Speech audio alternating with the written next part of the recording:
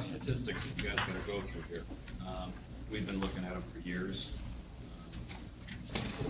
Like to let the fire officials know that we're not the bad guys here. We've been building better homes. I've been doing it for over 30 years now. There's a lot of misconceptions and some of the facts that are left out of some of these reports that are coming through. Age of homes does have a lot to do with fire deaths in the area. We have had studies done, and they're available for Blue.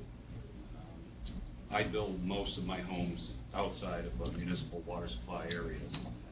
Most of them are much larger than the standard 2,000 and 3,000 square foot homes. We build a lot in the Adirondacks. I have suggested sprinklers and fire protection spray-on system to all of my home builders, homeowners, and have not been able to sell either to any of them. One of the big issues and concerns that I have is that probably over the last 10 or 15 years, I have seen absolutely no education towards the general public in regards to fire safety. No public service commission commercials, nothing in the news, nothing in the newspapers. It seems that what we're doing or trying to do is push through a code that, again, we're not saying isn't a good system, but it seems that we're not attempting to stop the initial issue, which mostly is consumer causes of fires. So I would really, I personally would much rather see this education go out to the public instead of forcing another mandated code on the public in the housing. Thank you.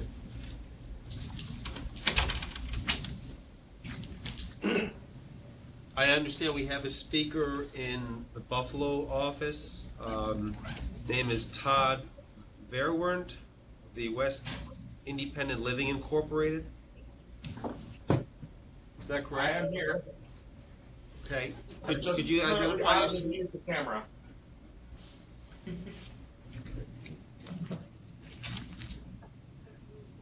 Wait, is it electronic? I think it's electronic. I think it moves electronically, maybe. Hold on. We see you now. There you go. Can you see me now? Yes, we can. Oh, good. My apologies for being late. I'll break from the discussion about fire sprinklers just briefly.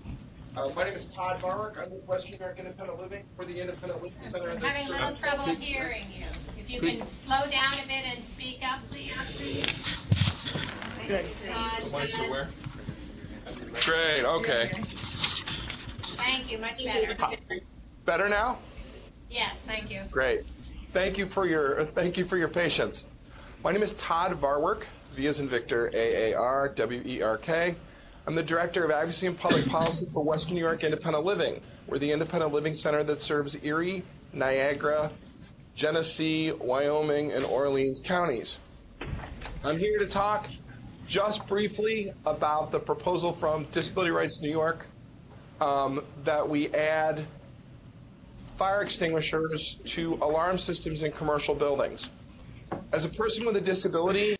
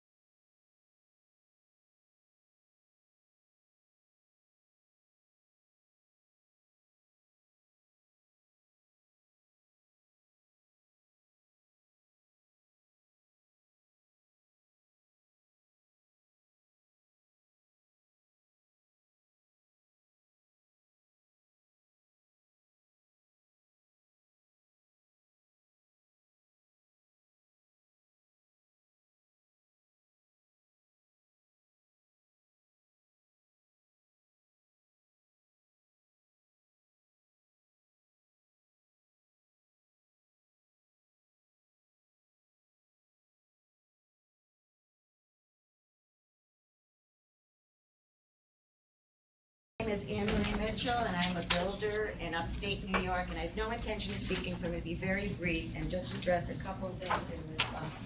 I want to be clear that when the sprinkler advocates are talking about price per square foot, they're talking about price per square foot of sprinkled area, not living space. So even in the Habitat Humanity that mentioned earlier, the 1,200 square foot house cost $4,800, so that's $4 a square foot. So there's a very big difference between square footage that you know when you're going to buy a house as opposed to square footage that they're using for sprinkler calculation.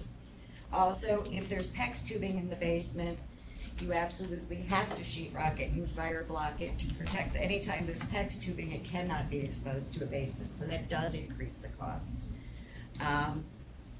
On wells, the significant cost of it's just significant. And if you have poor water quality with the well, you also have to be concerned about the water quality in getting in the sprinkler, because you cannot have poor water quality. You put a water purification system onto it, it reduces the flow, you've got additional issues. So depending on the water, it really does make a huge impact. I was also a member of the sprinkler task group as a builder representative, and one of the things that I do timber frame homes, which is a specific, different type of construction. I actually submitted to the group 2 plans of houses that we were in the process of constructing. Asked them to please A, quote it, and B, explain how we can do this and not have exposed pipes throughout the house. I was then told that because such a small amount of homes are built as timber frames, that cannot be considered as part of the formula. So I did not get a response. I am for sprinklers, I am for all that, I'm just not for the mandate. I think what Lake Placid has done with great success is a voluntary program, that is absolutely the way we should be going, is a voluntary program, not a mandated. Thank you.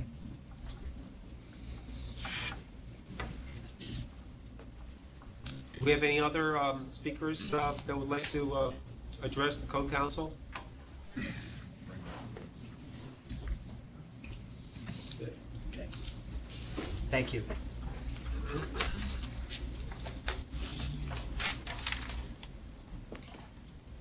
Agenda item number 4, report of the Residential Code Technical Subcommittee. We're going to hear this report, then I believe we'll take a short break, and then we'll continue with the proceedings. My understanding, Mark, Miriam MacGyver is going to be presenting the report. Miriam is at our Buffalo location, correct? That's correct, yes. Okay, Mark, would you like to introduce the item and then introduce Miriam? The Code Council has heard the reports of the technical subcommittees prior to this meeting of all the codes, with the exception of the Residential Code Technical Subcommittee. And today we have Miriam MacGyver giving that report from our Buffalo location. Miriam, are you there? Yes, I am. And I had prepared a memo to the Code Council members describing the Residential Technical Subcommittee's recommendation. And I'd like to just briefly go over that memo without going over all the details in it. The Technical Subcommittee met 6 times. It was a great subcommittee with a really broad range of technical knowledge and experience. We, in the first 4 meetings, went through the chart, which is on the website. It shows the changes to New York State's residential code, the 2010 residential code, as you go to the 2012 IRC. The technical subcommittee in the second to last meeting, the chair, Judy Weiser, asked committee members if they had significant issues, if there were items in the rest of the chart that they to bring up at the last meeting. Because it was we wouldn't Not be able to make understanding it. you, Miriam, you have to speak up a little bit. or it's just not clear. Okay, sorry. So at the second to the last meeting, the chair, Julie Nemeth-Weiser, asked the members of the technical subcommittee to bring up any issues of specific concern. We went over some of them in the last meeting, and we continued through the chart to item 435. Some of the technical subcommittees members also sent us their recommendations for the remaining items on the chart, and then the staff, which is, was people in the office, Julie and me and other people, put in comments on the remainder of the items. Most of them were continuation of New York State modifications, things things mandated by New York State law, or basic clarifications where IRC had clarified by reorganizing. They may have looked more major than they were when we got down to them. A couple of the things that the changes of note are, we added a definition of live-work units to the residential code. So that would allow structures to be built as new construction under the residential code where there's an intention to conduct work out of the structure. Right now, you can build a structure as a residence, and someone may, using Appendix J, have a change in use and have a home occupation, but there is nothing in the new construction portion of the IRC that allows you to construct a 1 or 2 family residence that would have a business use in it. There are requirements, a home that will have a business use. I mean, there's kind of a carrot. You would need to have a residential fire suppression sprinkler, among other things.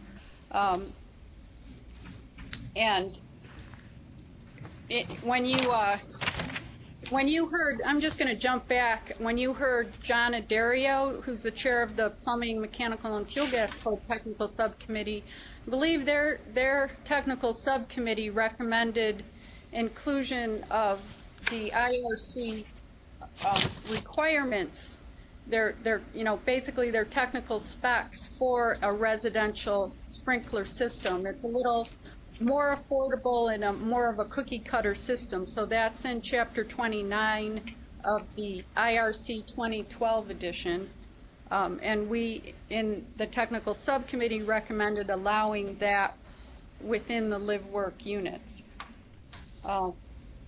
There is language also that says live-work units complying with requirements of Section 419 of the International Building Code shall be permitted to be built as 1 and 2 family dwellings or townhouses. Fire suppression required by 419 of the International Building Code when constructed under the International Residential Code for 1 and 2 family dwellings shall conform to Section 2904. That's what that Section 2904 is. I should point out that the International Building Code would require them to be built to to NFPA 13. NFPA 13. The second issue is that under planning, all homes would need mechanical ventilation. Whole house ventilation is now required for all new residences. That was presented to you during previous discussions because due to changes in the energy code and in the mechanical section of the residential code, homes will now be sealed tightly enough so that mechanical ventilation is required. Another change is the wind design speed has changed and the wind-borne debris region has changed. And that will have a big effect in Long Island in that now all of the state is shown as having a design speed of less than 110 miles per hour. What that means is that you can use the prescriptive provisions in the residential code instead of having to use special design standards in parts of Long Island. There's also language, again, a carrot to promote using fire suppression sprinklers. The Section 302 allows, in cases where you have sprinklers, your firewalls will be reduced from 2 hours in unsprinklered townhouses to a 1-hour wall. I think Julius mentioned that as well in his discussion. The braced wall section, another structural change. The braced wall section has been very much simplified, and it allows some new technology like structural insulated panel, and I think the major benefit is much clearer and more understandable. It does allow, it has some added requirements for for uplift of braced walls, for fastening your braced walls, but mostly what it does is make it clearer and provide more options. One of the big changes is part of a modification that the Code Council has already considered. Part 8, which is the residential section of the residential code, would be largely replaced with reference to NEC, the National Electric Code. It would allow us to refer to the most recent version, the 2014 version, and it would make it simpler to update when NEC is updated. I know the Code Council has heard a lot of people talk about how important it is to keep current with the National Electric Code reference, and it is what the industry does. We would keep New Yorkisms, or there are some modifications we have that we would keep. The recommended revisions to Appendix D, we've asked that we refer to a federal standard rather than, it's a standard used by HUD, so we'd be more in line with practices in the rest of the country and federal standards. Other than that, the technical subcommittee did reject a few changes. One fairly big change, we rejected Section 404, which provides new cables for concrete reinforcement, and it essentially removed the option for unreinforced concrete. The technical subcommittee opposed this based on one of our members had a really, had with a lot of knowledge and experience in concrete construction, said this was an unnecessary and unjustified increase in cost. It is a big change from IRC. The IRC had added a definition of habitable attics. Again, it was kind of a carrot to sprinklers. You could have a habitable attic with a sprinkler system. However, by adding this habitable attic, you would have of unlimited area. You could end up with a 5-story, basically 5 stories of habitable space and being built under the residential code, and the committee felt that was too risky. We also rejected something that's basically kind of construction in New York State often includes a basement with an uninhabited basement where things like your furnace or boiler or your electrical entrance are, and what IRC has added a requirement that would require sheetrocking all basement ceilings. So we rejected that because it does not conform to typical construction practices in New York State.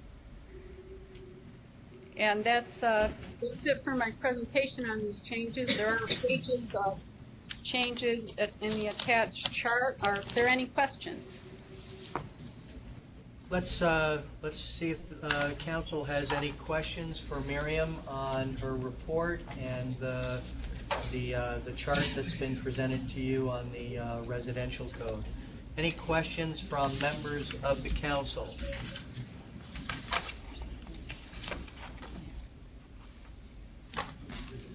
Okay. Buffalo, New York, no questions. Okay. We're not going to be taking action on that report at this time. that becomes part of the general update for the code in its entirety. So if there are no questions, we're going to take a 15-minute break, and then we'll come back on the record at 12:15, and we will continue with the meeting.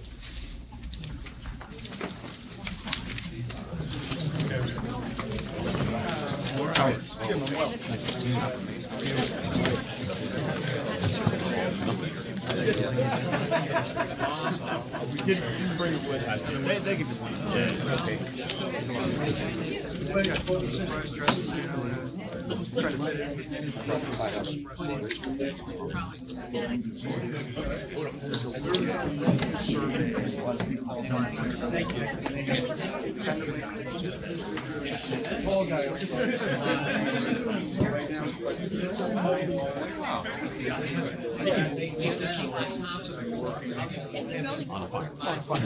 That's why. Lots of them.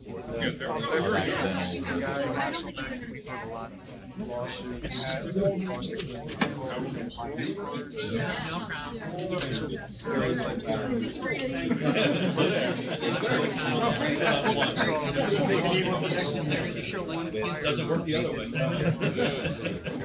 The other option, I don't care.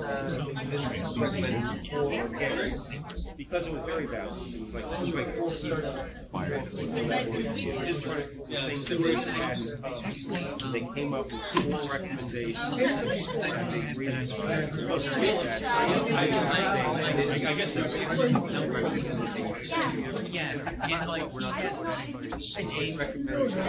How are you? Good, thank you for coming. Thank you for being here. First year he adjusted. I'll ask him again. Oh dear. Where I forget which way it goes. Okay. 2 standards to do. I got You should have told me.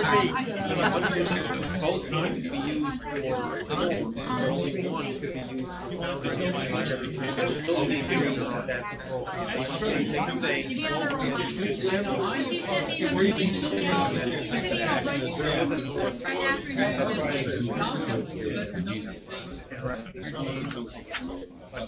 No, but I would, we do like to think now that we have an option. I've been holding off on it now.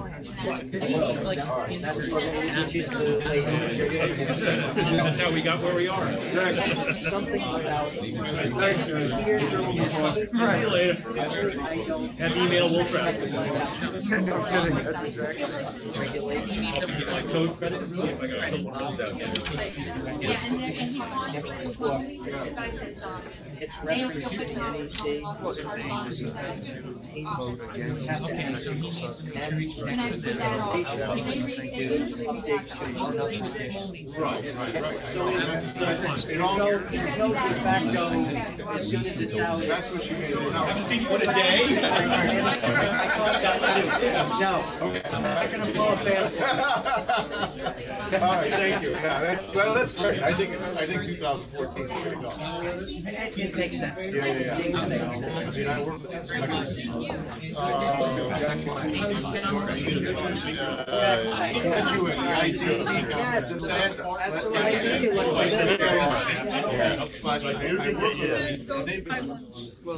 neither one of us here. I'm here on your dime.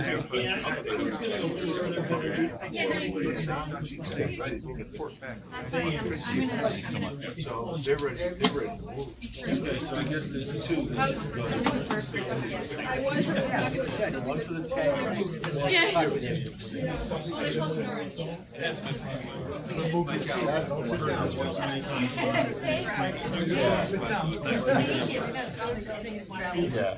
Unusual.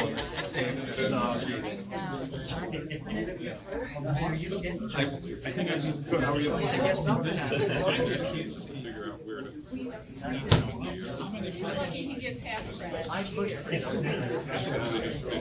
Get the reciprocal first aid. John and Sean. John said maybe, but Sean.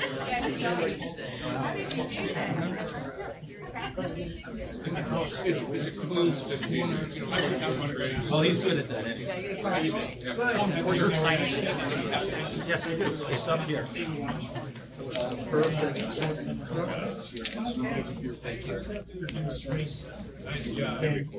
Meeting was on Monday and Wednesday. That's what I have to say. Jimmy Woods. Still gotta come and see me. Come on. I know. When is it? Yeah, it starts Sunday.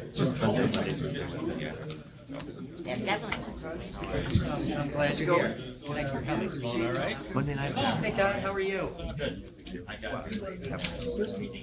Tribute to the kids that went to the Olympics. I know, it might fall apart. My God. 17 local cats.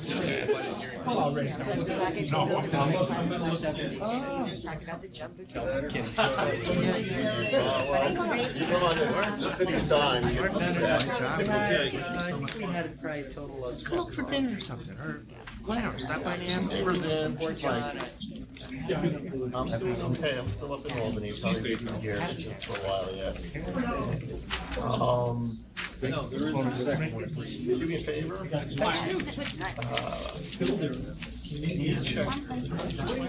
Justin Myers,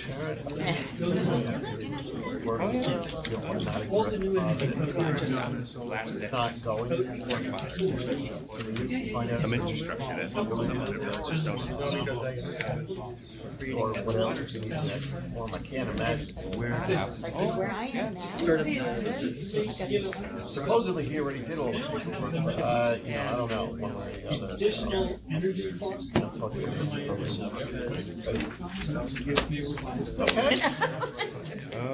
And that's the other one. Okay.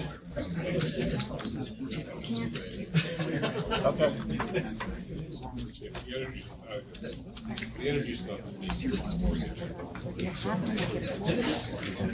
Yeah. Minus money. Where is That's making it. So they sold it. You have a model, you guys do models? Okay. You're gonna see Tom?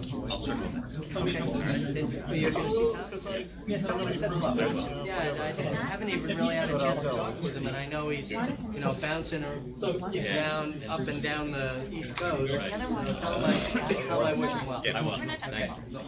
Okay. Very good. Right. No disagreement. Okay, thanks. Yeah, you got it. Deal with it, just energy. It's like all they care about is just, and they're so narrow, they focus down really. I know, there's. And you're in that interesting category, you have to sprinkler. Just look at where the frame. Oh, you don't have to have this person before. In commercial, we don't get away with that. You have to. There's an exemption for heavy timber. I always tell you that, there's an exemption for heavy timber. But not in I said, I heard.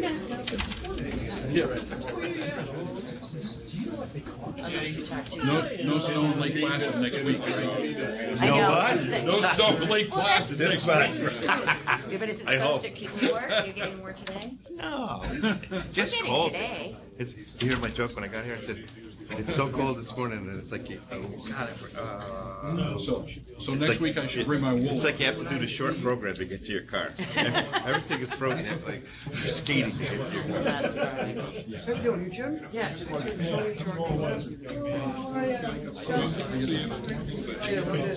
Try and get with you.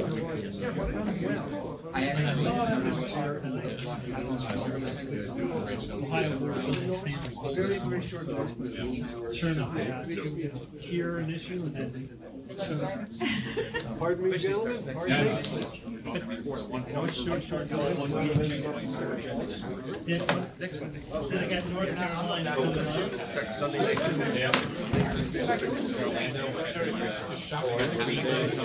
Yeah, all sounds good. Yeah, you haven't published it. If you know what happened. Work that out. I have to get money. No, I've been like, pretty good, how you doing?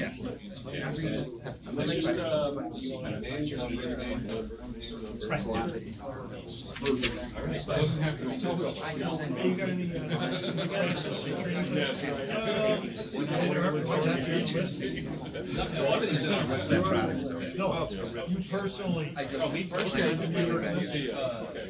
They might be back there. Sure. Let me do that. It's kind of like part one is kind of like some. And home base for you is? Increase fire. What, your hometown? Gilroy. Oh, no kidding. I married a girl from Gilroy. Yeah. Lives up next to college. Still in Gilroy? One guy in Sydney. Thanks for getting today off.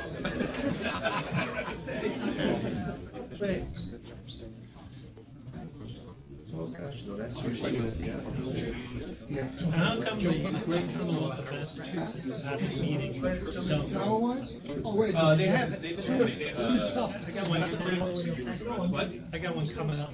It was the coalition meeting was the other day, was Tuesday. Which Yeah, I did. I just saw it on, it's kind of. They set another date. No, it's for another. We have no work. Yeah, I saw it, I was like, no? Yeah, that's the fire. Well, he's public. It's free room. Oh, is that why? We know Joe's public. Yeah, because when they. As soon as he opens his mouth, I know, yeah, I know. I saw you know it, what? and I was like, I sent a text message to Finnegan going, we're sour one. And then I says, oh, never mind, he's in New York City. So we've been meeting out there about every 3 months. Wayne C. past president. Nice to meet you. Everybody knows where. Yes, actually. Go on through, as I understand it, I'm very, very outside that whole. Yes, my suggestion is to fly into Hartford. Evaluating fire. Drive up. Oh, hi, Lewis. What's happening? Dealing with Logan. Or, a good possibility actually is fly into Manchester. Goddamn. Yep. Our sister lives up outside. Yep. A lot of people from Boston drive to Manchester. I have to get through next week in that conference thing, and then we'll. I used Logan one time, I'll never do that again. Every time I've flown out of there, it's either been, since that time. Actually, the last time I had a meeting no, not the time before, I had a meeting in Boston. I flew into Rhode Island. Yeah, TF Green, that's, every time I'm stuck in New England, I have to fly out. Either, if I'm on the north side of Boston, I make reservations out of Manchester. If I'm on the south side of Boston, I go to TF Green. Yeah, the meeting was on the south side of Boston. Like, screw it. Killing yourself in traffic to get Logan versus just, okay, it's longer. I'm driving. The standard still. And, it's one of those airports, TF Green's got the hotels right there across the street. You drop off in rental car, stay at the hotel, and 2 o'clock in the morning, they're serving meals. Well, you know what we're talking about your memories. Not how long you're gonna work.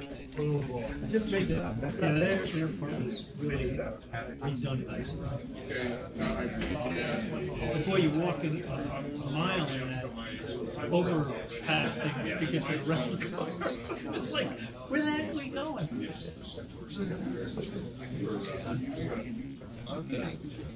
When American pulled out of Albany, I think a couple of times.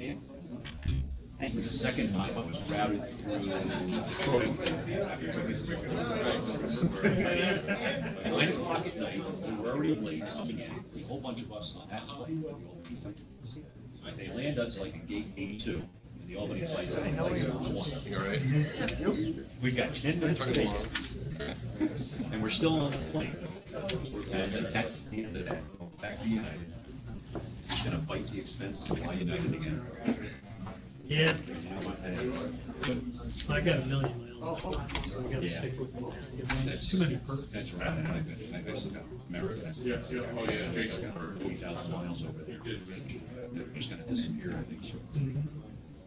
Gotta get a line. My phone line, I talk about being far apart.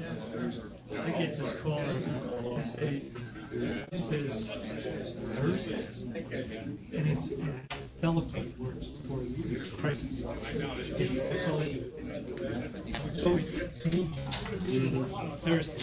I need you in Willow on Monday morning. Okay. My first thought is, what the heck is in Willow? What option is that? And I'm going, you know, and my wife is watching me from her office. I'm trying to make motions and all that. She's like, I mean, well, it's for its own insurance. Yeah, and I just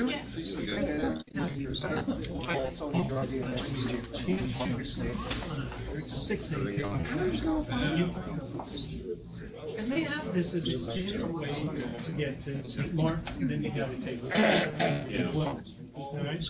Because you can't fly unless you take a private. So I was like, no, we'll take the water seaplane right there. So my travel agent at the time, you know, because he's a lot of, I'm not going to go overseas. You do this. And I said, oh, this is a standard. So she said to me, I'm landing on probably E something gate, leaving from K at the and I've got 35 minutes to make this flight, and mine comes in late. I ran the whole way. Oh, yeah, we don't worry about it. There's a few people behind you. Saving grace when you're not the last one. Yeah, I've flying. One of my flights seem to go to Newark. So it's not too bad. It's always in separate terminals. Where you land, you get long term. Yeah. I mean, on all of these Yeah, flights. you're either going A or C. Yeah. And they should be active. But I will a lot of times I'll schedule my flights, so I've got plenty of time between the two terminals. Actually, the point is right. Well, Say whenever the you wild want thing is, something, it used to be until the merger, every Chicago went out of Some people just know what they're doing. now, half go out of A, half go out of C, and then you get to the airport. Where am I going now? And I got to the one, I was going out of C, and I got there in time to get on the flight, and I go and check it, I said, can I get you one of those? She goes, that's how it No, you can't. Hey, I ain't gonna make that. Yeah. I did that. I've done that a couple of times. I know spellings and things. Some have given me cards. Some of the spellings I don't know, like, I'll show you. Interior shrunk. I don't know if it remembers. Get somebody to show us the book and go do it. She said, no, no. If I gave you the money, you still said no, right? Okay. But, you know, like, how do you yours spelling? Everything we put in this book. And they've been off.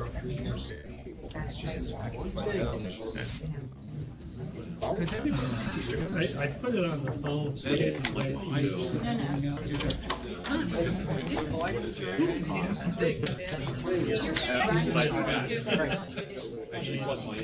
you have to run it all. And then you gotta go to the Areas are traditionally.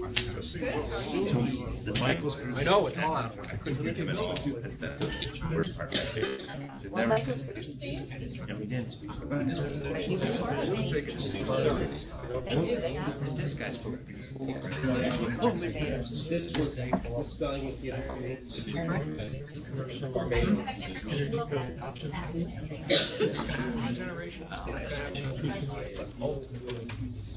I have it wrong. We're gonna get going, folks. Oh, even if, I thought you said discipline, I was like, holy crap. We're gonna get going in just a couple of minutes. Where is that out in Las Vegas? I like that. If I have.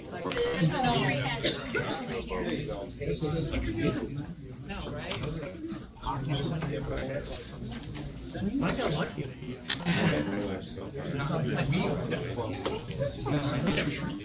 Yeah.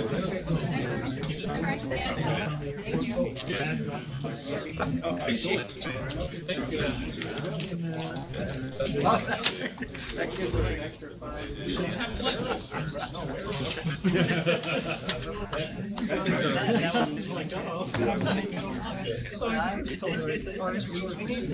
Go back to the days of wine and roses.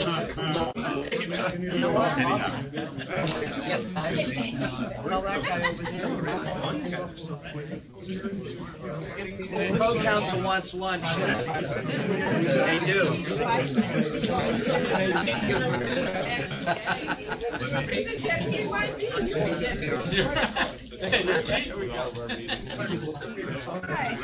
Mayor Kennedy's reducing eating nuts. I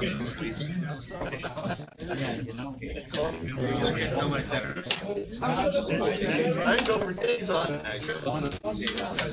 Don't forget the cigarettes and the Hershey bars. They were really good to go.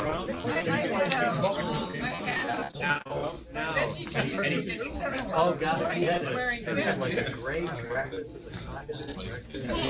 Good coffee. And it was.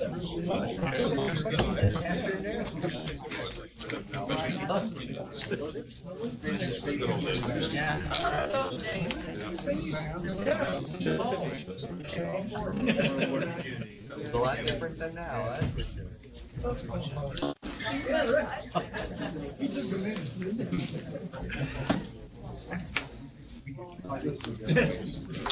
Where is it, Mike? Take that. Great job. Yeah. Take that down.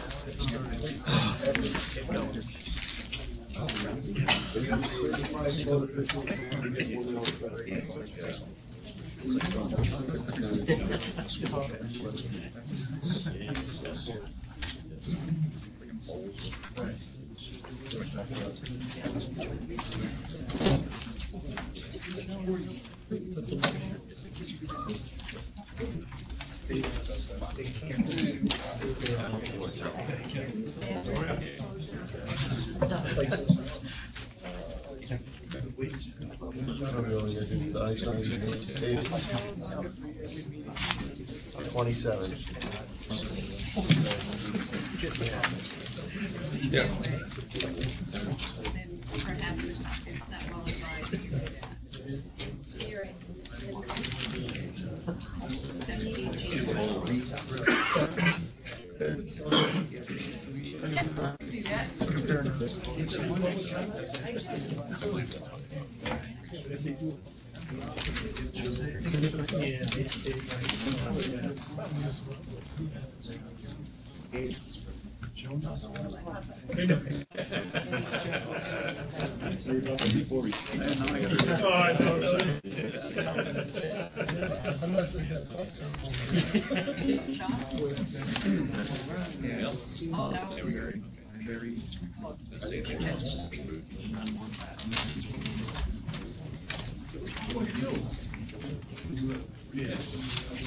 Yeah, I was in New York City. Yeah, that's a good question. Protesters, right?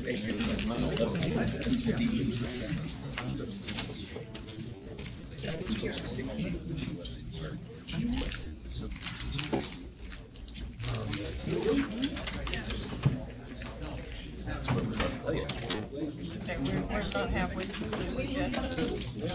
Nothing more than that.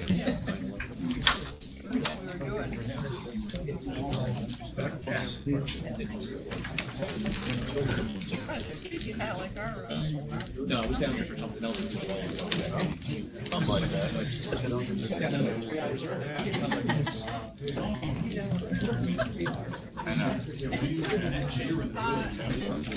She's probably having trouble doing function. But she went to the. Yeah, put money in. Yeah, I don't think she was sure yourself. Yeah.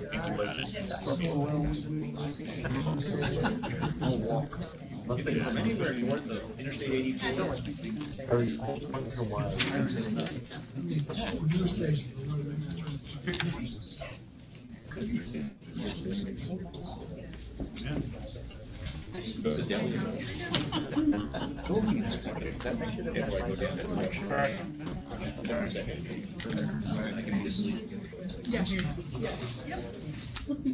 I always have a goodness entourage of mayors.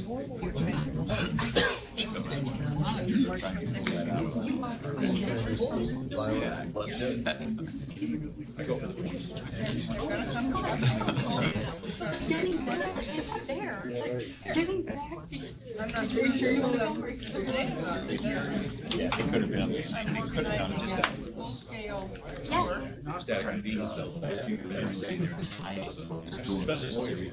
What I learned. Yeah.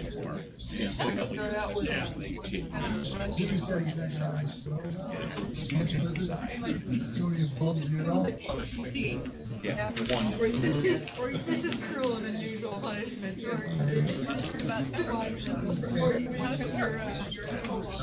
would have been like, I'm not ever coming back here. But there's a lot of talk about this county mayor form of government. Talk about everything about bills that like just talk about private public partnerships.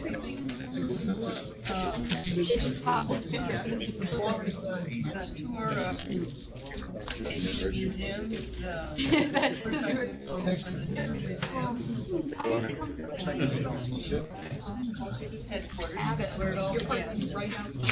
All right, if I can have your attention, everyone, we're going to continue with the meeting. We'll go back on the record.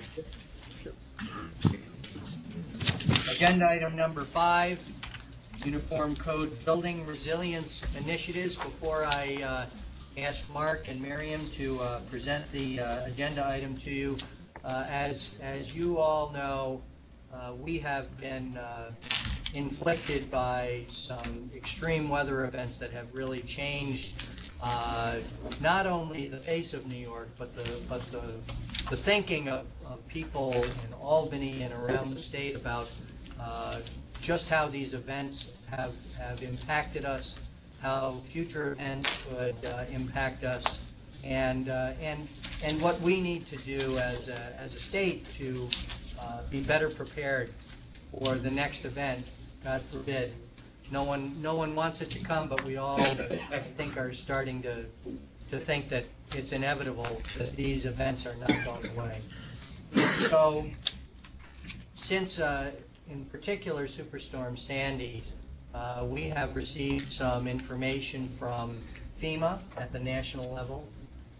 We've also seen our colleagues in the city of New York addressing building resilience and changes that they have proposed to the New York City Building Code. And in addition, Governor Cuomo established 3 commissions following Hurricane Sandy to study the impact of that event on our state and to help us to understand better how we might be able to prepare better for the future. And so from those 3 bodies of information, we have developed some potential recommendations for you to consider at some point regarding how our state code could be amended or improved to address building resilience in a more comprehensive way. And so with that introduction, I'll ask Mark to continue. Well, I was going to say some of that as well, but I'll just move forward. And the Miriam MacGyver at the Buffalo location will be reporting on some of the building resilience initiatives that we're looking at. Miriam?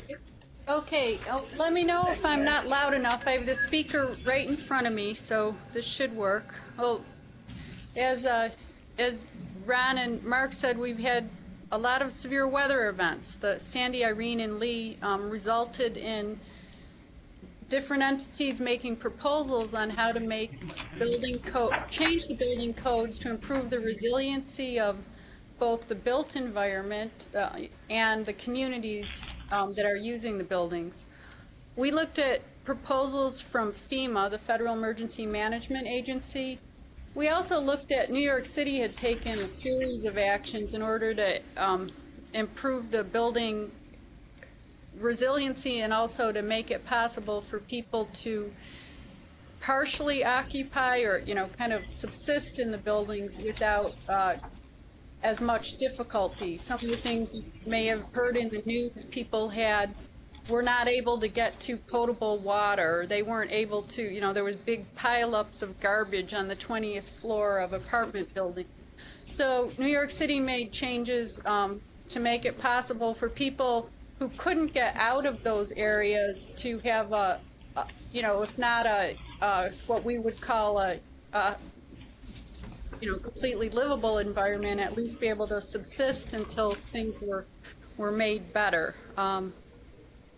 There were also some other agencies in New York State and people within the Department of State who had some other suggestions. So we looked through the proposals from FEMA, the actions from New York City, and listened to people in New York State, and came up with some proposals that we think would enhance resiliency throughout New York State. We recommended 7 amendments to the Uniform Code. And the first is within the Residential Code of New York State. In Section 324, it discusses high hazard flood areas, coastal high hazard areas, which are the V zones, if you're familiar with the National Flood Insurance map descriptions. What FEMA had proposed, first I'll discuss the 3 FEMA proposals that we recommend, and then move on to the actions by New York City. So FEMA had proposed this, and the Code Council has their proposal, which describes the language that FEMA wants to, specifically how they want to change the language and their justification for it. What they would like to do is add reference to a reference standard for flood-resistant design and construction to the Residential Code. That standard is developed by the American Society for Civil Engineers. It's called ASCE 24, and it's designed 24. ASCE 24. ASC. ASCE ASCE 24. It's developed, it's a fairly short standard. It's developed in a consensus process in which there's a committee that includes engineers, architects, building officials, as well as members of the industry and people who construct buildings. And what it basically, by meeting ASCE 24, you will meet the minimal requirements for the National Flood Insurance Program. ASCE 24 also has some more specific language and some requirements that are above the National Flood Insurance Program, but it is at least as stringent as the Flood Insurance Program.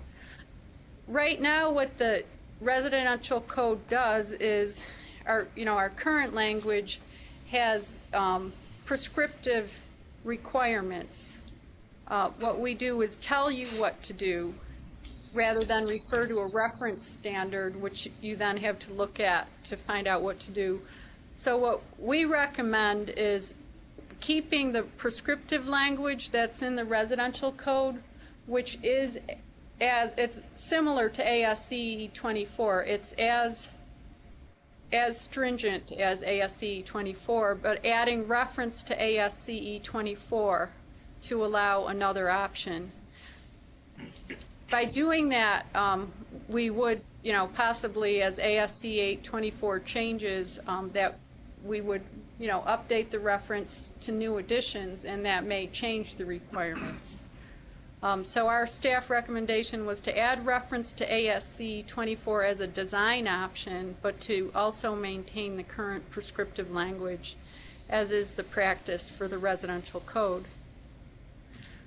The second proposal, also from FEMA, was to amend reference from ASCE 24 from the 2005 edition, which is the edition we looked at, and to reference instead the 2013 edition in the building code and in any new reference in the residential code. We were not able to look at the 2013 edition because it's not available yet. We asked ASCE and also ICC if we could see a copy and find out what the changes were, and it isn't available. ICC say they expect the 2015 ICC codes to refer to the 2013 edition of ASCE 24, but they have not been able to review it yet. So we recommend considering updating to the 2013 edition after we've had a chance to look at it. We should consider, updating following an opportunity to review the changes. Our third recommendation is also based on the FEMA proposal. That FEMA proposal was to amend the structural, within the structural chapter of the building code, chapter 16, to amend the language regarding flood construction in flood areas. So section 1612 of the building code relates to construction in flood-prone areas, and what FEMA recommends is adding, requiring that the elevation requirements will be 2 feet above the 100-year flood elevation. Right now, the way the current language is, you have to be above the 100-year flood elevation, and that's the elevation, again, if you're familiar with the flood insurance program, the 100-year flood elevation is the flood elevation, the design flood or the base flood elevation. So currently what we do is we require, we require that you design per ASCE 24, which allows a few different sets of elevation requirements depending on the building use. What this FEMA change, and I'm sorry I said that I was incorrect when I said that we currently require that you're at that base flood elevation. Actually, there's a series of different elevation requirements, and this proposal would say that you're at least 2 feet above the base flood elevation or greater if required by ASCE 24. And we recommend adding this FEMA language, so that would, with the clarification, and our clarification is that we state that the elevation requirements are per ASCE 24, because we don't discuss them in the building codes at this time. We just refer to ASCE 24, and those elevation requirements are basically to say that your structural frame, the lowest part of your lowest structural frame, shall be above the design elevation, that all your mechanical systems, electrical wiring, your electrical service entrance, all that kind of susceptible equipment or systems will be above this new elevation, 2 feet above the base flood elevation. The fourth requirement was not from FEMA. This was based on action from New York City. We looked at their, some things that they've done that looked pretty good. In this case, they're just requiring that in a floodplain area or a flood-prone area, that healthcare facilities take steps up front to ensure that they can provide electricity, heat, and air conditioning as needed. What we are recommending doing is similar to what New York City did, is for all healthcare facilities, including hospitals, you'll either have a hookup for a temporary generator and an emergency plan showing how you're going to get that generator there, how you're going to hook it up in time to protect the people who use the facility. And as an option, you could have a secondary power equipment that's above the design flood. So you either have the hookup, the emergency plan, access to a temporary generator, or you have a secondary source of power in case the primary source goes out. Hospitals, in addition, hospitals, so that first one is for what it would include residential occupancies like assisted living facilities.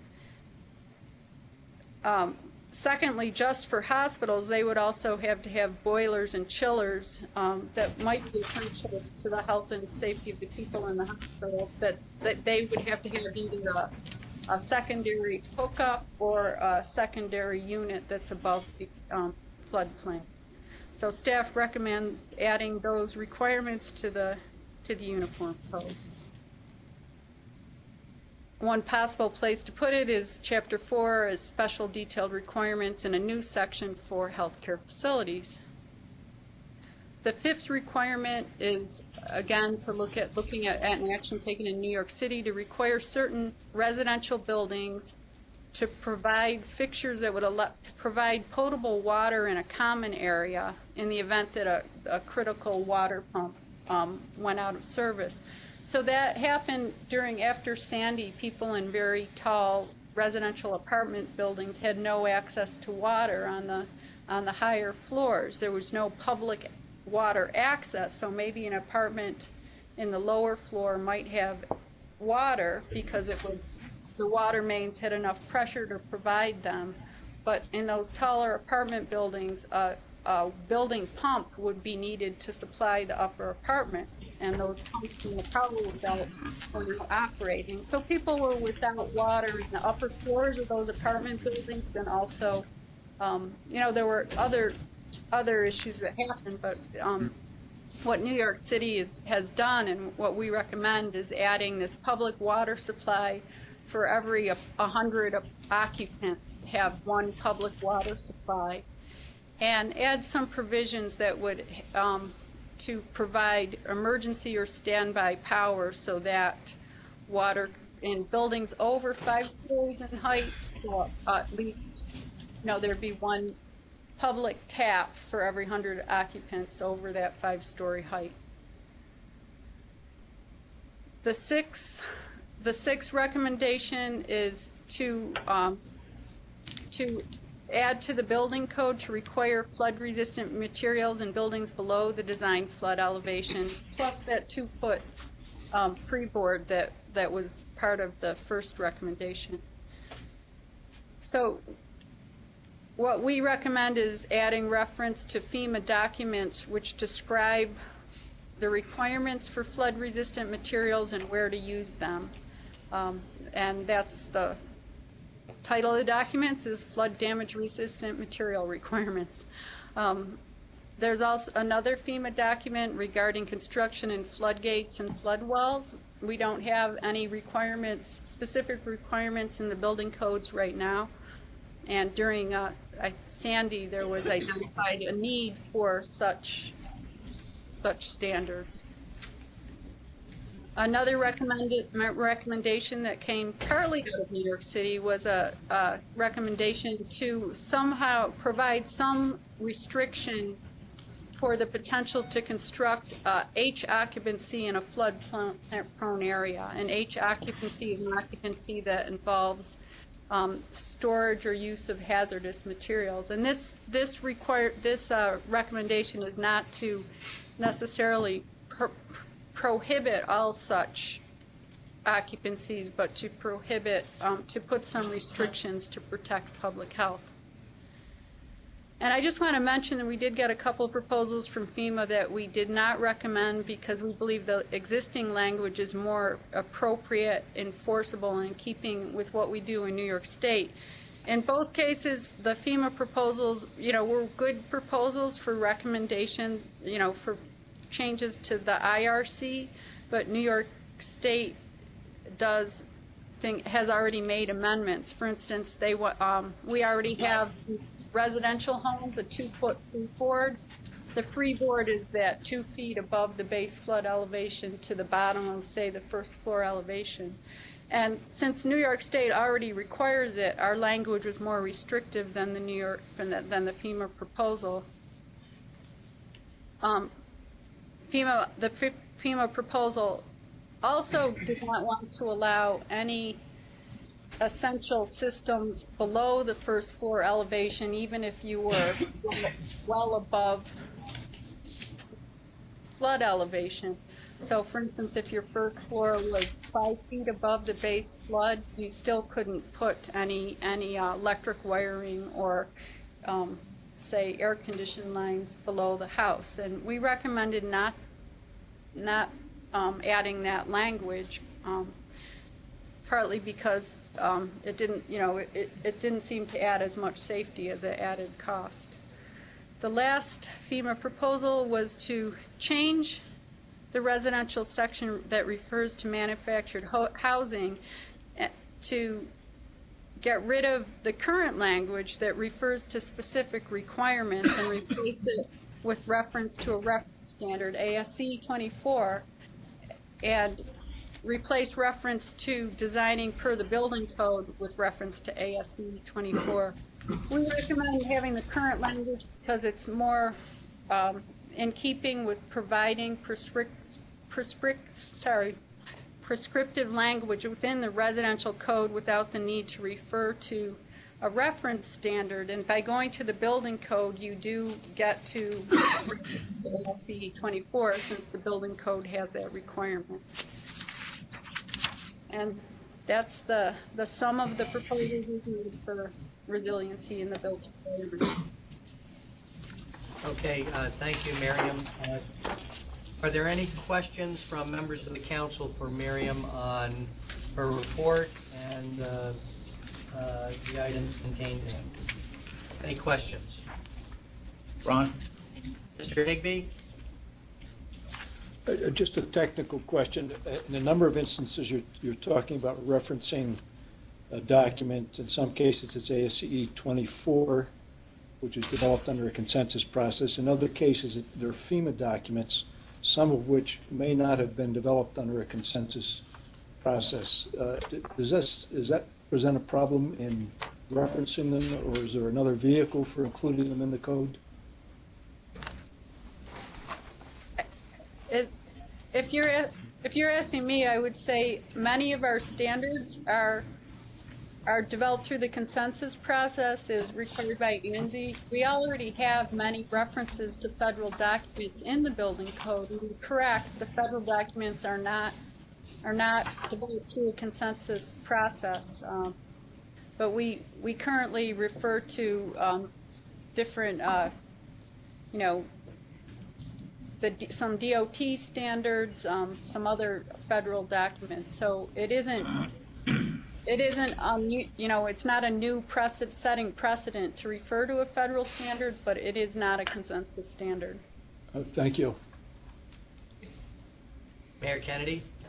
As we move forward with these standards, which ones, I'd like to know how it's going to be rolled out, because obviously you already have buildings built. So now how do we take care of, for instance, hospitals and so forth? What kind of a plan have we got, or have we laid out for them to meet, for instance, the backup electricity plan, the generator plan, and putting things at the right level now and so forth on buildings that are already built versus new construction? I understand new construction would be fairly simple and straightforward, but what about buildings that are already built? Miriam, I don't know if you have anything that you'd like to add, but I would suggest that provisions that the Code Council might consider implementing through the Uniform Code would be prospective, that they would apply to new construction or buildings that were substantially damaged and had to be improved, that triggered certain requirements in the existing building code. So just retroactively applying to existing facilities, that would not be within the purview of the Uniform Code. it would be maybe something that the state might want to require of a hospital, for instance, in the next 2 years, not in the code, but in some other way, what you're saying. The initiative that she's got written down for item 4, she refers to it as new and substantially improved health care facilities. So I don't think the intent was to be retroactive at all. Additional questions, Mr. Altieri? Yeah, on that same note, item number 5 regarding the potable water, the way it's worded, it could be construed as being retroactive. I'll just read the one sentence. The requirement would apply to both new construction and existing residential buildings greater than 5 stories in height, so that may need to be looked into. I did not, could I say, I didn't say that staff, our recommendations was without applying the requirements retroactively to existing buildings. It's in the memo, and I did not mention that. I should have. Mr. Flanagan? You've got the 50% rule on damage to building, what you're going to do. So that could be put into this too. Additional questions?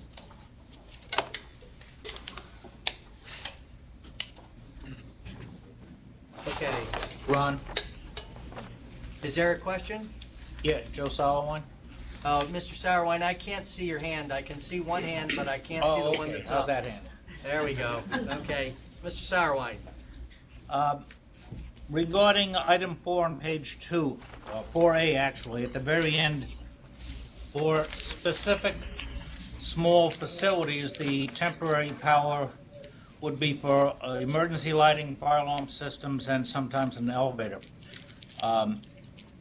I'd suggest, and maybe this is actually in what is proposed, but I'd suggest fire alarm systems be changed to fire protection systems to cover those cases where perhaps a sprinkler is provided and it needs some power for a pump or something.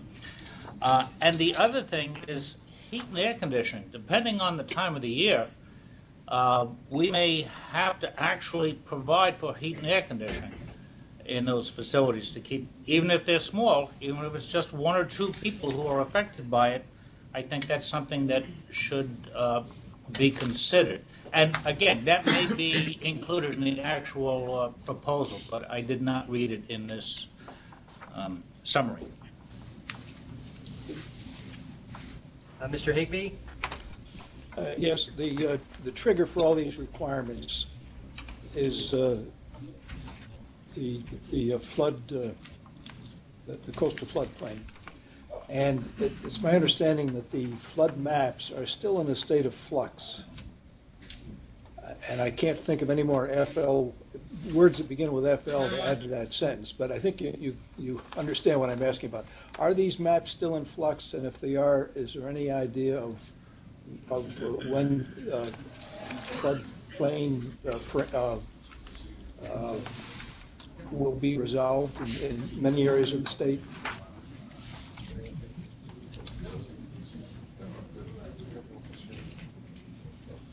Miriam, can you, is that something you can answer? Yeah. Oh, I can answer that they have revised floodplains in response to the floodplain maps in response to Sandy, Irene, and Lee, and they're they are in a continual state of revision. They aren't a static map. However, I think when you get your building permit, it would relate to the current flood, the map at the time during the building permit.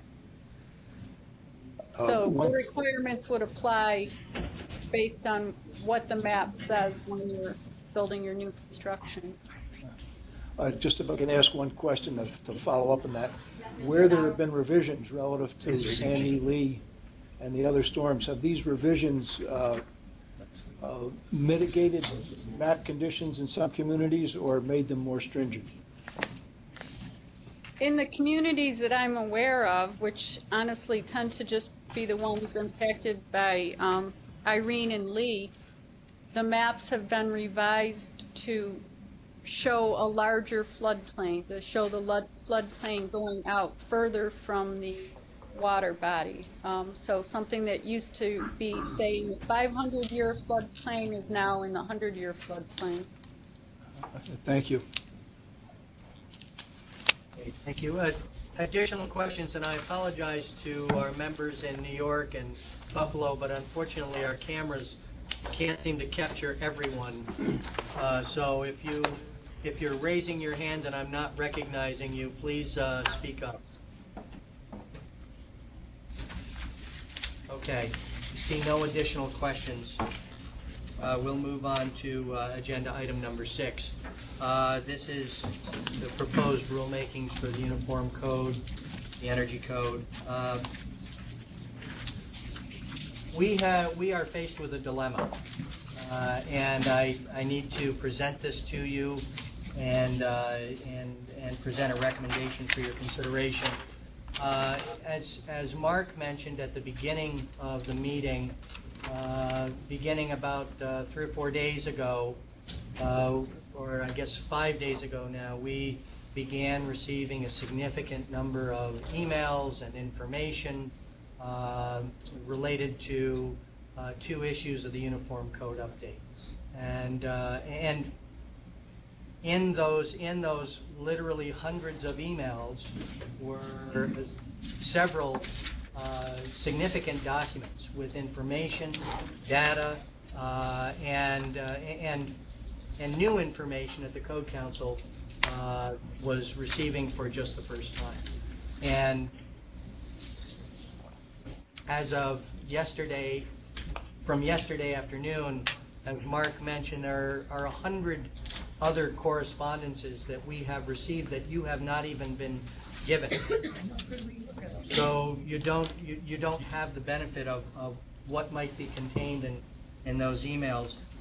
We also had public comments that were presented this morning, and we appreciate the comments that everyone presented. We appreciated everyone coming in and presenting that information.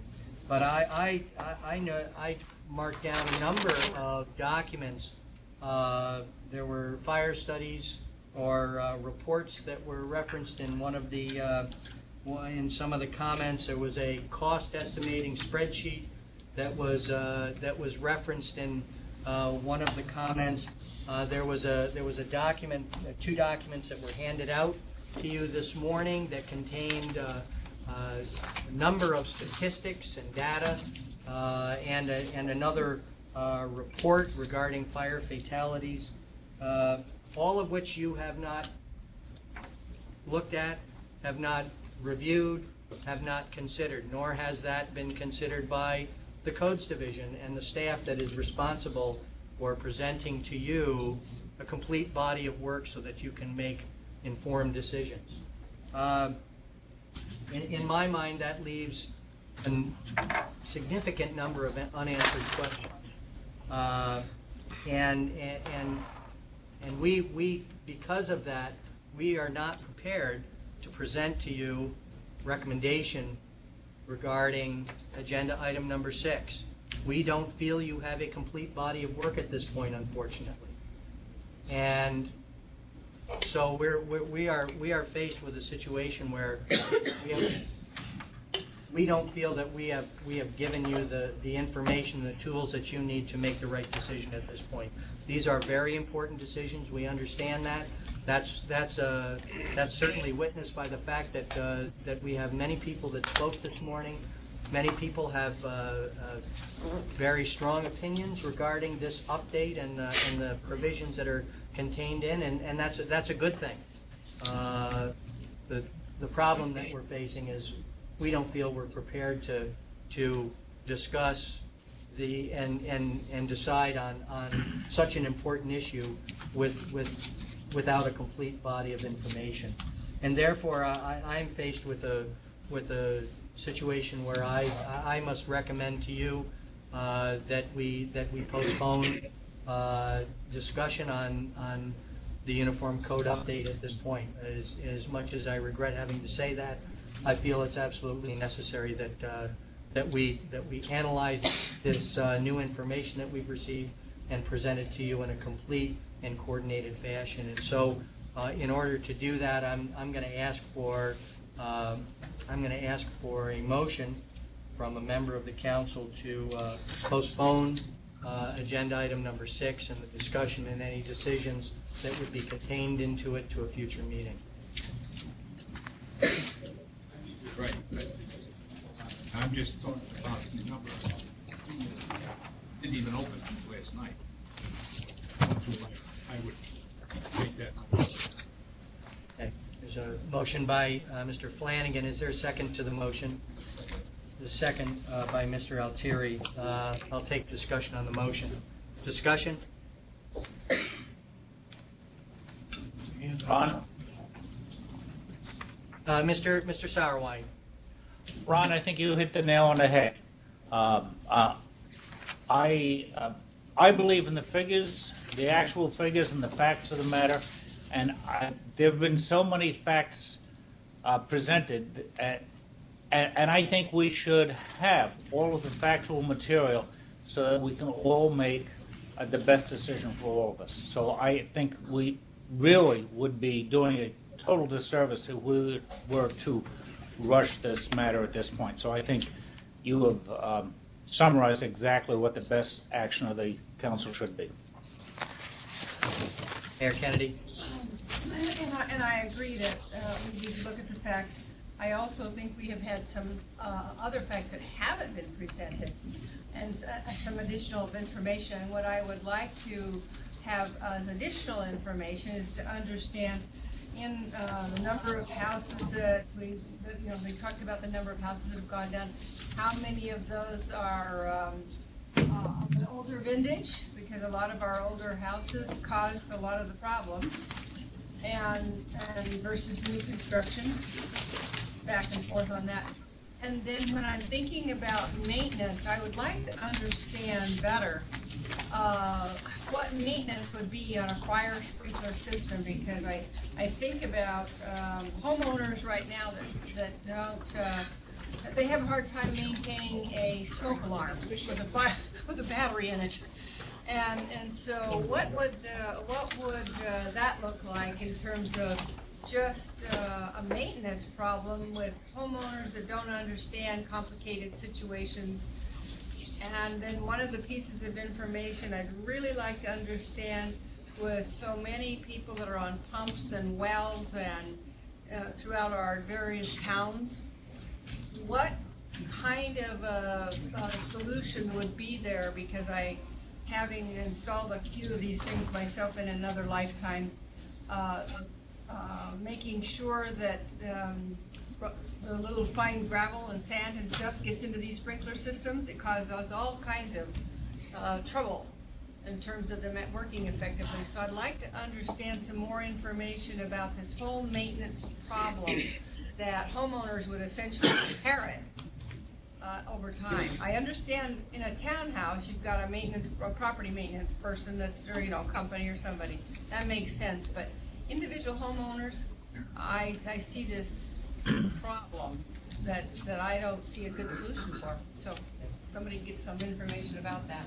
Okay, thank you. Additional discussion on the motion. Mr. Altieri. Well, if I could add one more item to the list. I haven't heard what a typical cost would be from the municipal water main to the house. We keep hearing about the house and the square footage, but you have to add that additional cost to the cost of sprinkling the house. So I'd like to see some average examples in different types of municipalities as to what that cost would be. Thank you. Additional discussion, Chief Batter. This is probably more a procedural thing as we move forward with this. I would defer to you, to the staff. The reason we're in this, it's not a bad predicament to be in, it's just a predicament. We got bombarded over the space of 5 days with whatever the number was. And there was information buried in here, and we all admit that.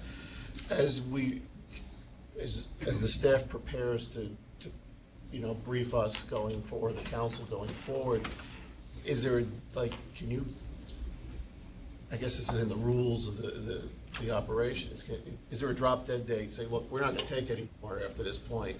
We need to be able to, digest what we have, give everybody fair notice that, March 15th, or, I like the Ides of March, but is the cutoff date to get your stuff in. We're going to dig down on it, plenty of time, whatever that, whatever the reasonable person standard would be for that.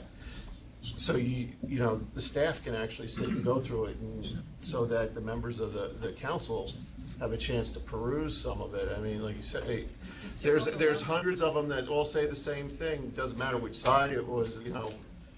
Here's my group's email blast, and here's your group's email blast, and buried in there's nuggets someplace that might change somebody's opinion one way or the other. And you can't keep doing this up till 9 o'clock the night before and go like we did, because it's just not fair at that point.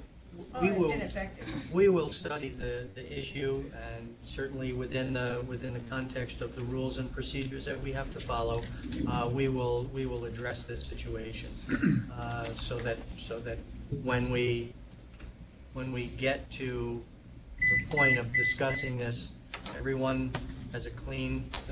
The table is filled. We have a clean slate, and we can discuss from a point that I think makes sense. So it's a very good point. Thank you. Additional discussion on the motion.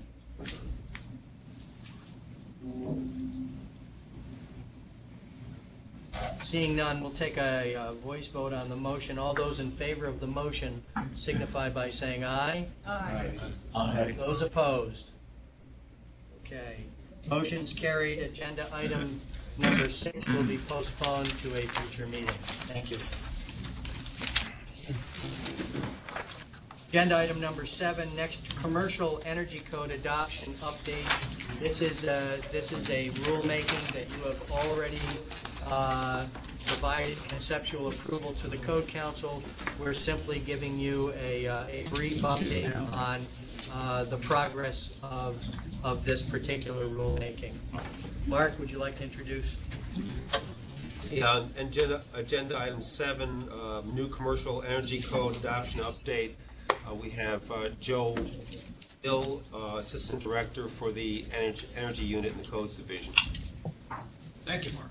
Good afternoon, ladies and gentlemen. Just a very short note on the commercial energy code update, which is now completed. Since our last meeting in December, we had already shared with you an issue of parity between the two codes, the IECC 2012, on which our commercial energy code is based, and ASHRAE 90.1 2010. There was an issue of parity, but that's been ironed out, and I think that was addressed in a prior memo that I sent to you all. So, Mark. But as you know, cost payback is also an issue that is required by Article 11, Energy Law of New York State, and also required by our SAPA documents. SAPA documents require us to show continuing cost compliance with the requirements of the Energy Code. Article 11 requires us to indicate that in the new code, a cost of materials and their installation, the amended energy standard would be equal or less than the present value of energy savings that could be expected in these buildings within 10 years. The U.S. Department of Energy has provided all states with an energy cost analysis of energy performance of commercial buildings, and they do this in an effort to assist states in adopting the newer codes, the updated codes. They do an energy analysis, and they also do a cost analysis. Well, we've utilized that report in our SAPA documents, and unfortunately, our review had indicated that we had, or the U.S. Department of Energy report indicated some anomalies. So, one of our technical subcommittee members, Mr. Ian Graham, who I'd like to take this time to thank for continued support working with DOE directly to amend this report. Ian put in a tremendous amount of hours and effort to amend the U.S. Department of Energy report, and also to put those findings in a manner that we could include in our SAPA documents. Fortunately, U.S. Department of Energy agreed to amend the report, and in mid-December we received that amended report. We amended our SAPA documents, and Mr. Ball is now in receipt of the entire package, and meaning our Office of Counsel is in receipt of our entire commercial energy package, and in our estimation, we are complete. We have yet to hear back from Office of Counsel on this, but we assume that we are now complete with the Energy Conservation Construction Code for commercial buildings. Any questions, please? Any questions for Joe?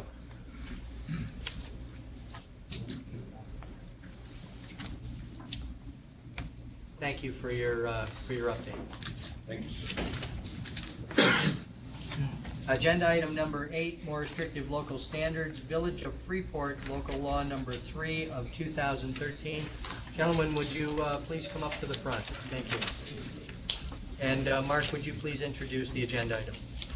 This is a petition from the Village of Freeport for a more restrictive local standard with regard to the protection of new and replacement electrical equipment and heating, ventilating, air conditioning, plumbing connections, in part to be located at least 4 feet above base flood elevation or 2 feet above the New York State freeboard requirement, whichever is greater.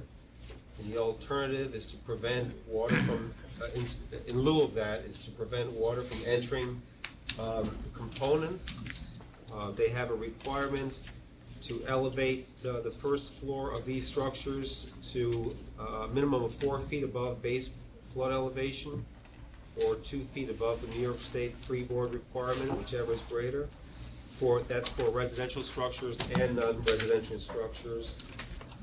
I think that summarizes it. If you'd like to modify that, please do so.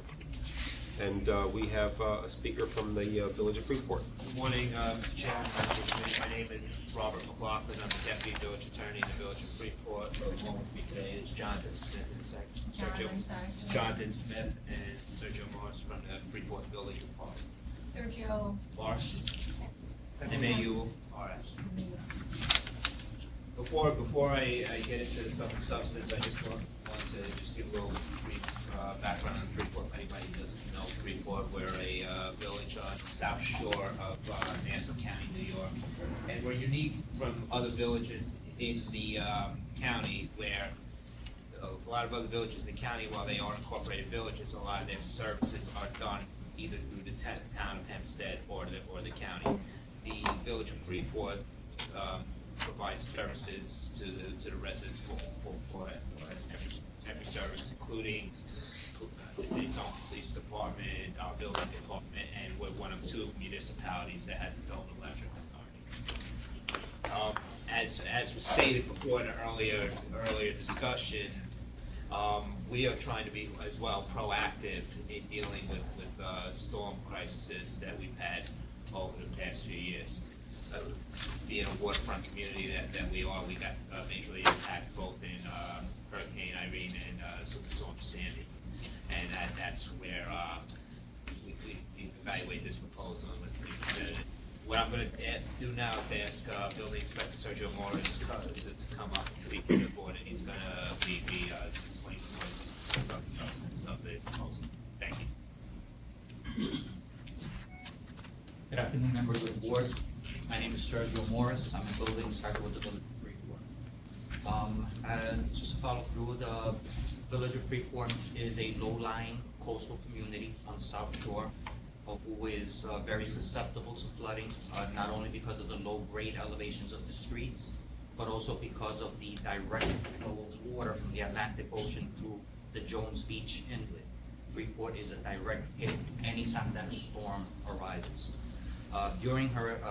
Basically after Hurricane Sandy, the building department made a determination that there were 3,600 properties that were affected by the flooding. There are 3,600 properties in the flood zone. That basically means that every house was affected. Additionally, 219 properties outside of the flood zone were also affected.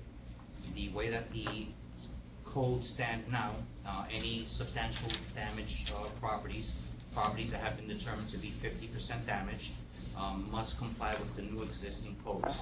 The codes, the way that they stand now, is 2-foot freeboard requirement. We did have 23 properties that were elevated in the past, which were at the 2 foot above. Those properties were also slightly affected because the storm surge surpassed that. The total storm surge for the village of Freeport equaled 10.12. We are seeking to accomplish a few different goals, not only by, of course, first and foremost, protecting the safety of the residents, their property and their possessions, but we are also concerned about the Bigger Waters Flood Insurance Reform Act, which was initiated in July of 2012, which allows for flood insurance premiums to increase, which are greatly affecting the residents now. A resident who in the past was paying $2,000 in flood insurance are now receiving quotes of $12,000.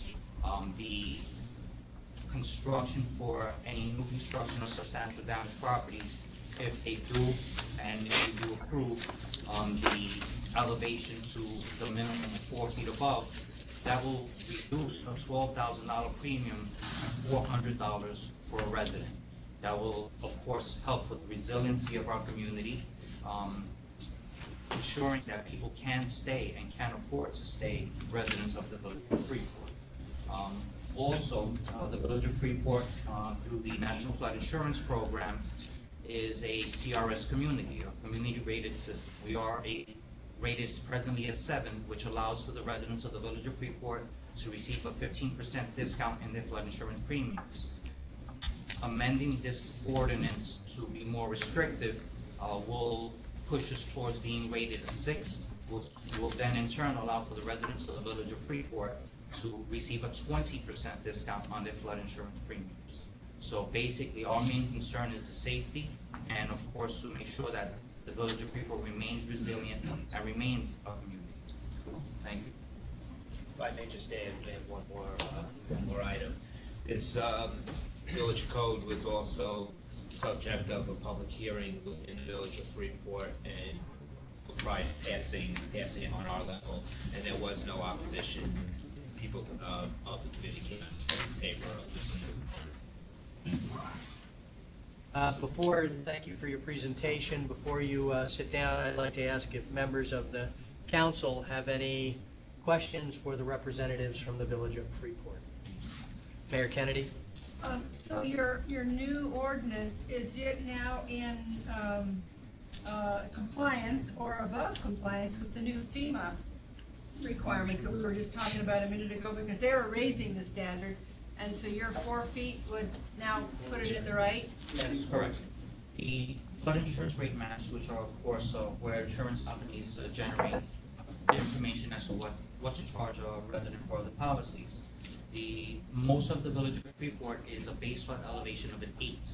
There are very few sections of Freeport that are a 9, and very, very little sections of Freeport that are a 10. If during Sandy, if you were complying with the federal standard of being an 8, you would have had 2.5 feet of water by being compliant with federal standard. Village of Freeport's ordinance now as it stands is 2 feet above, which is also the state Freeport requirement. We would like to exceed. Okay. Thank you. I'm even more confused, I guess, right now.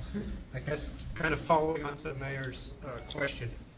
We just had an extensive presentation on the resiliency, and assuming that we ultimately get a day when we can move forward and adopt that into the New York residential code, how will that relate to potential action we take here on your more restrictive local standard? Will you still be more restrictive than what will become based state? Yes, absolutely, and that is the purpose and wording of the proposed change would be that the village of Freeport be 4 feet above the federal standard, or actually 2 feet above the state mandated standard, whichever is greater. That way, if the state ever decides to increase their code, or the federal decides to change the flood maps, the village of Freeport will still be and remain proactive. Thank you. Thank you. Answer your question? Yes, thank you. Additional questions?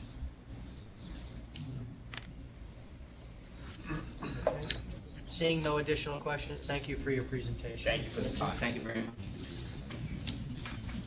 Okay, members of the council, we have a petition from the Village of Freeport.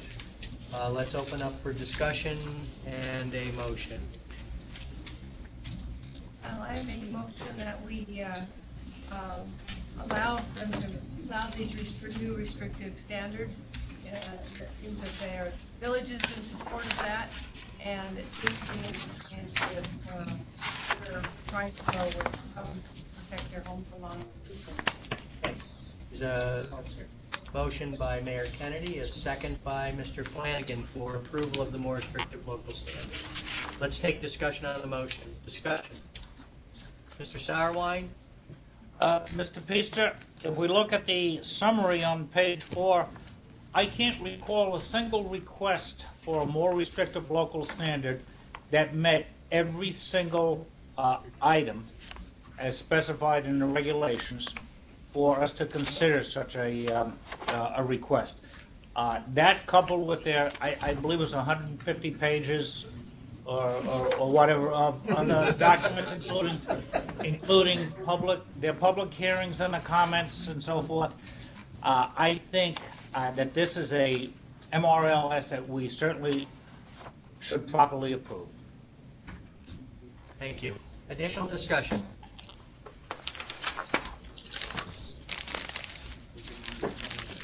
Joe, would you like to make a statement? If you don't mind, may I suggest that the motion be amended to include the findings as requested that the Code Council find that the more restrictive local standard is reasonably necessary because of special conditions within the village. Standards conform with accepted engineering and fire prevention practices, and that the standards are in furtherance of the general principles of Article 18 of the Executive Law. You said it very well. Thank you. Mayor. I don't have your training. Mayor, we knew you meant to say that. Okay. Thank you. Additional discussion on the motion. Seeing none, take a voice vote. All those in favor of the motion signify by saying aye. Aye. Aye. Those opposed? Motion carries. Thank you. And I would like, Mr. Sauerwein made a comment to the representative from the village. Thank you for making a complete and comprehensive submission and petition to the Code Council. You made the Code Council work easy on this one, so congratulations. Thank you. And thank you for your good work. Okay, agenda item number 9, future meetings. Mark, would you like to give us just a quick summary of our future meetings? Just very briefly, right now, the scheduled Code Council meeting this year, 2014. The next one will be is currently scheduled for May 7th. After that, August 20th, and the last one scheduled right now is for November 18th. Okay. Thank you. Any questions for Mark on that?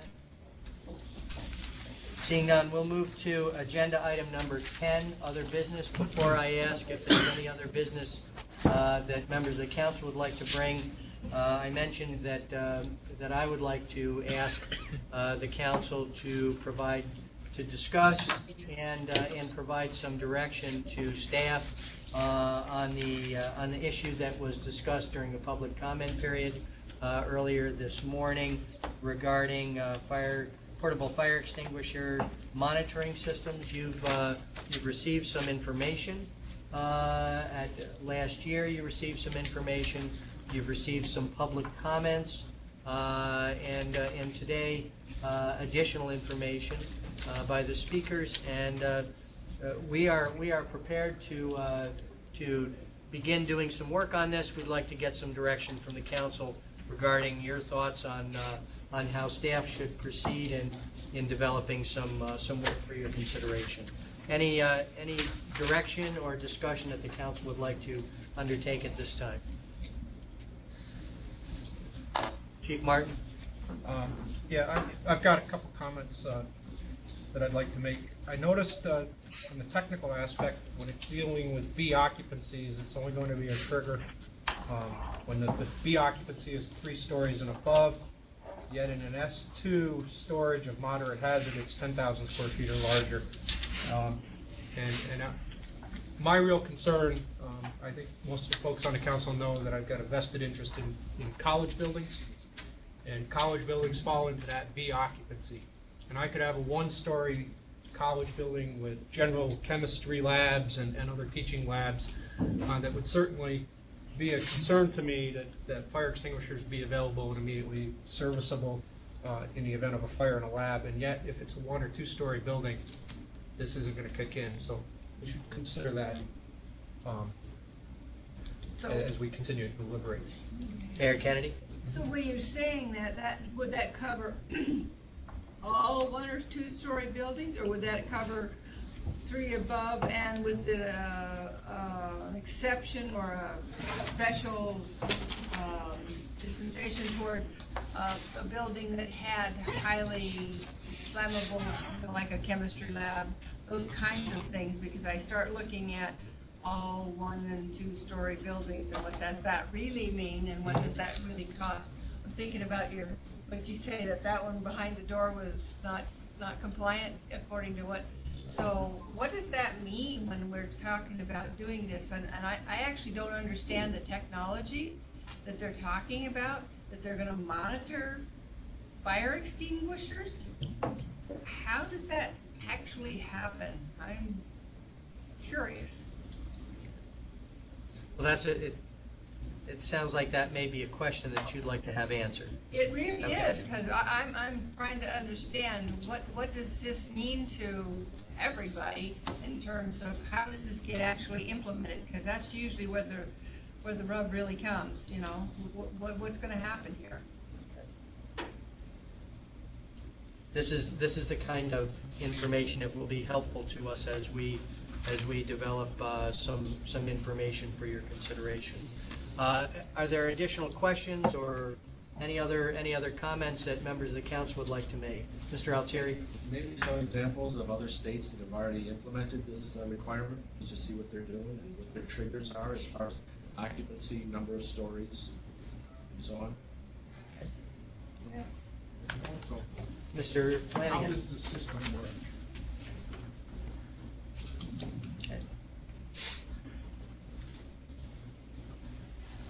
Additional comments, suggestions? Mr. Sauerwein?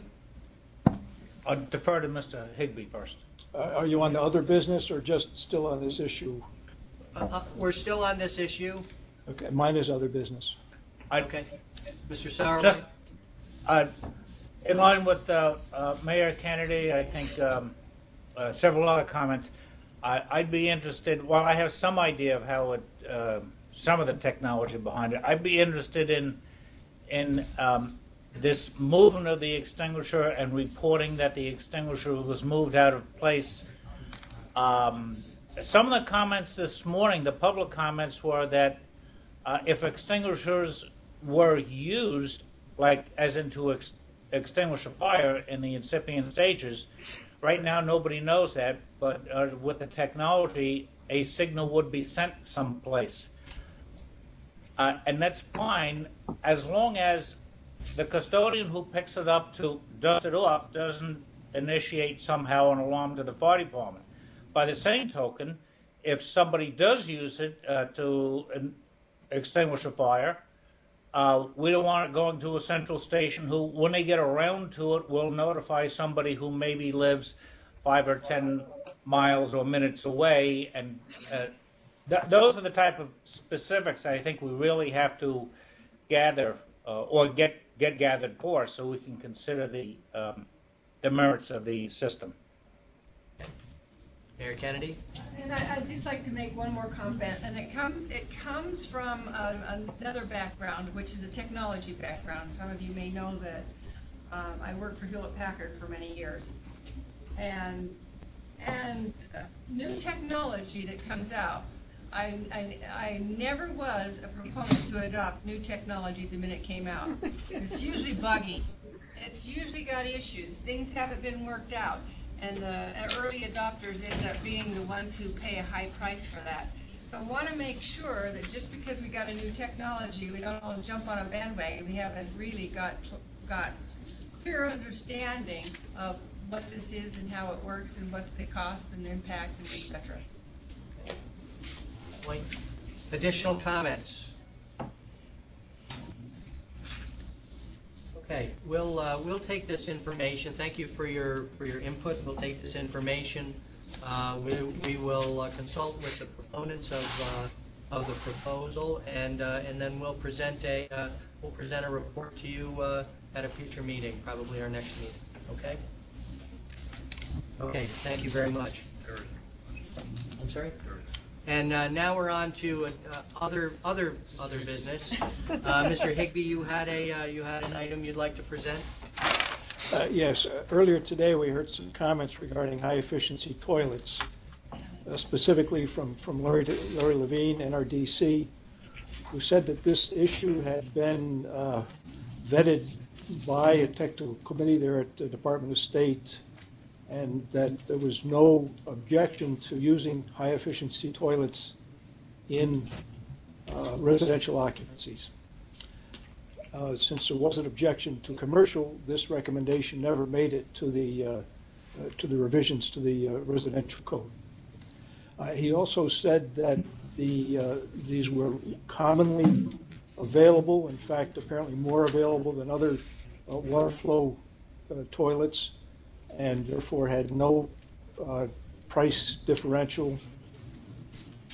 As a result of his remarks, I'm wondering, can this provision be incorporated into the code that's now before us, or added at least to the next cycle of updates to the residential code? That was one of the issues that sort of fell into this big pot of unanswered questions that we were faced with respect to the Uniform Code update. We'll research that, and we'll include that when we have our discussion on the update at a future meeting. Does that satisfy your? Yes, I'm curious. We're talking about updates to the current code that's before us, not just this issue, but the issue about fire extinguisher monitoring, or are we saying that these are not eligible for the current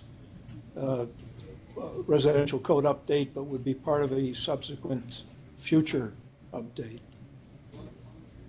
We'll evaluate that issue as well as some of these other issues, and we'll present our recommendations to you in a complete form in the future. And frankly, I don't know, and I think we would probably be guessing if we said we'll include it in the next update or we need to push it to the next cycle.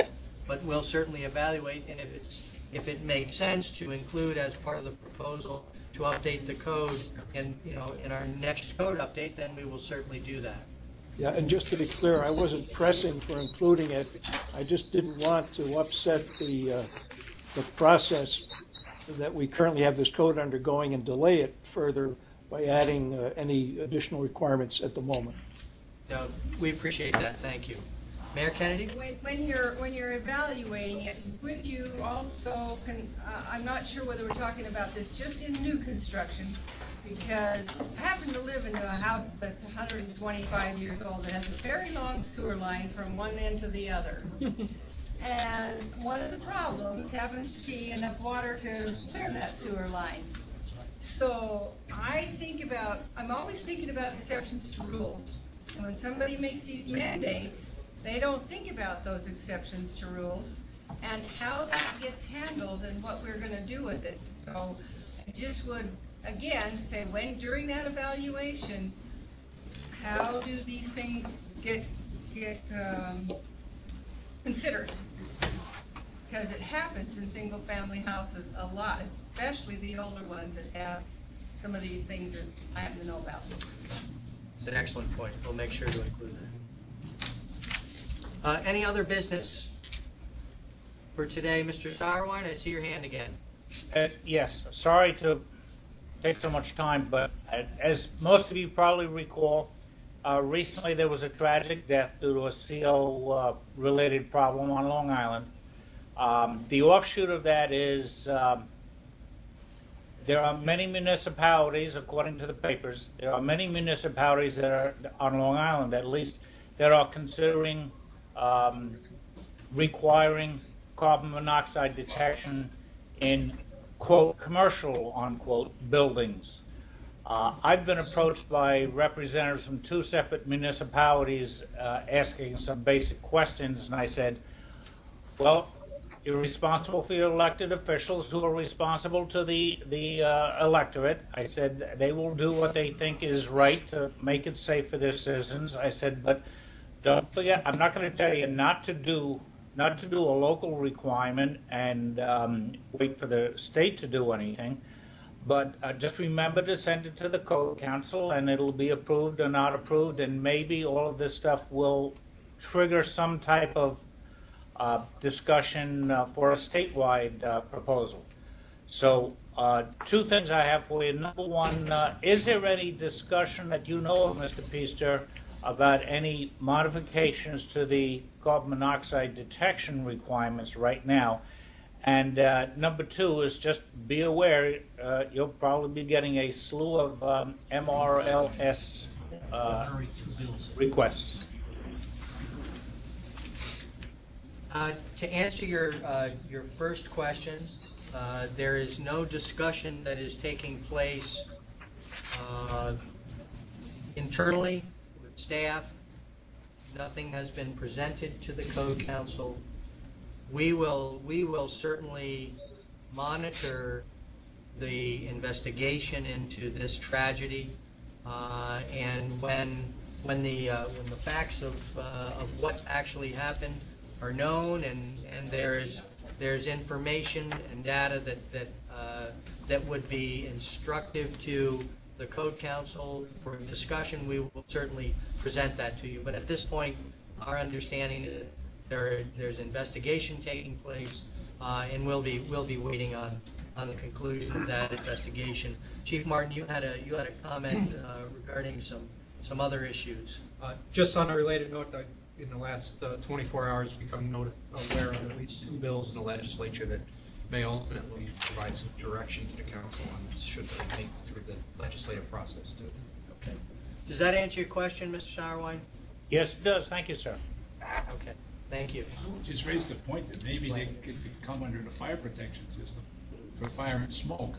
Just can't just do that. But that's, that could be looked into too. That would be a quicker way to do it. Well, and that will, at some point, these are the types of issues we may find ourselves discussing. Absolutely. Okay, Chief Batter. In my other career, I was aware of several other commercial occupancy carbon monoxide incidents. However this shakes out, I think perhaps maybe it is time that it gets addressed. Usually takes a human sacrifice now and then to move things along. The incidents that I know about, they were just all, somebody had to go to the hospital, blah, blah, blah, or a bunch of people. But as everybody said, this might move relatively quickly, through the legislature, and we can figure out where to, as John said, we can figure out where to put it appropriately going forward at that point. But it may very well be the time to do that because of the nature of the HVAC systems and such. And again, we'll continue to monitor this, and we'll present information to you once we have the results of the studies that are ongoing. Okay, thank you. Any other business before the council today? Mark, you have an item you'd like to present?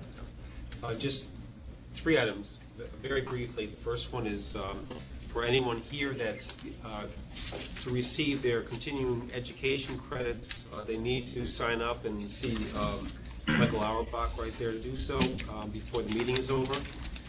The other item is just a quick update. At the last December meeting of the Code Council, the the Code Council considered the